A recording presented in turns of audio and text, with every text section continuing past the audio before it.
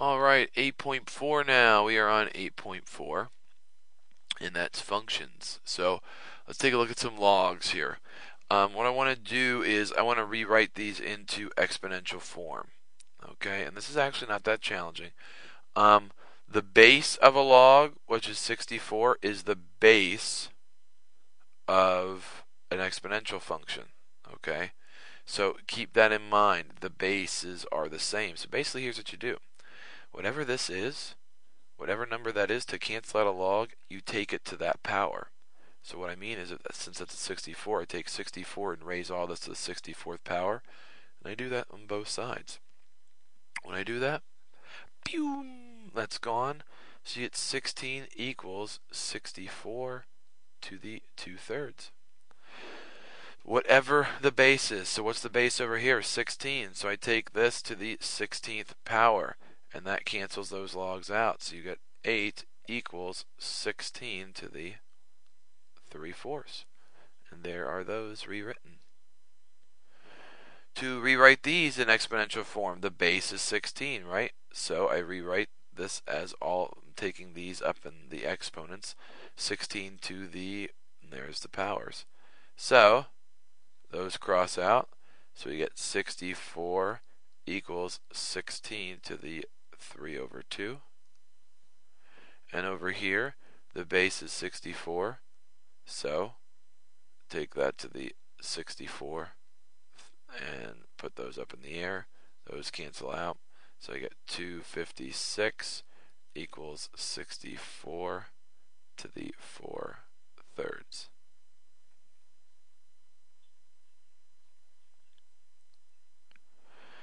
Alright, rewrite these now. The base is 9, so that means I'm taking it all to the 9. So when I do that, alright, these are gone. So I got 243 equals 9 to the 5/2. And over here, the base is 64, so once again, I take this and I put it all 64th. So those cross out. So I get 16 equals 64 to the 2/3, which I think we already did that one. Again, wow. Okay, find the inverses. What I mean by this is just rewrite it. Okay, all I want you to do is don't worry about that. Just rewrite it. Okay, all I want you to do is rewrite these. Since that's log with a base 8, I take this to the 8, I take this to the 8th. So it's 8y equals x. And if you wanted to graph that, remember like when we talked about inverses before, if you wanted to graph it, you got to switch them around. So it would be 8 to the x equals y. That's how you graph that. Over here, since it's 1/5, that means I take it all and put it to the 1/5. So I get those to cross out. So I get the 1/5 to the y equals x. And if I wanted to graph it again, I have to switch those.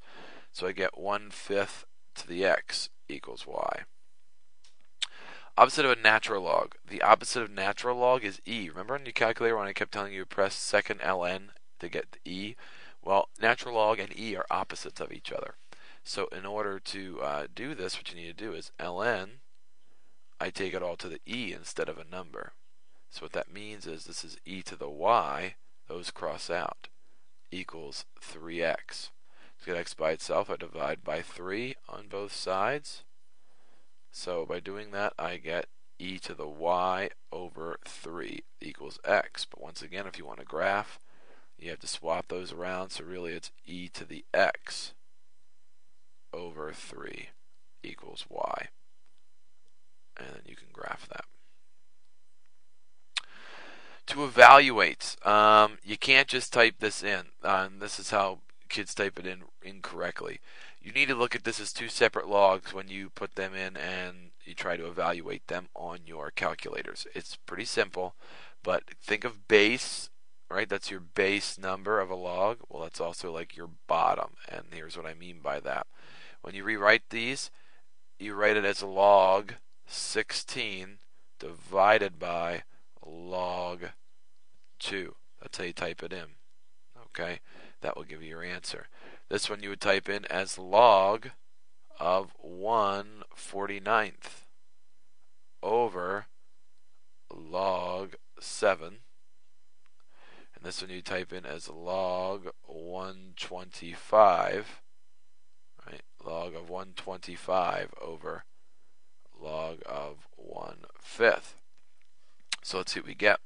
Log is just right beside the 7 on your calculator. So log 16 divided by log 2, you get 4. So the answer to this problem is 4.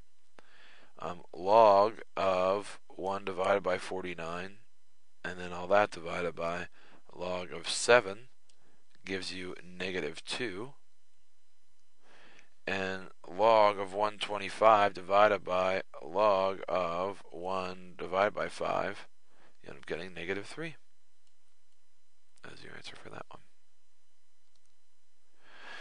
And when we come back here, we will strictly talk about graphing logs. Graphing logs when we come back.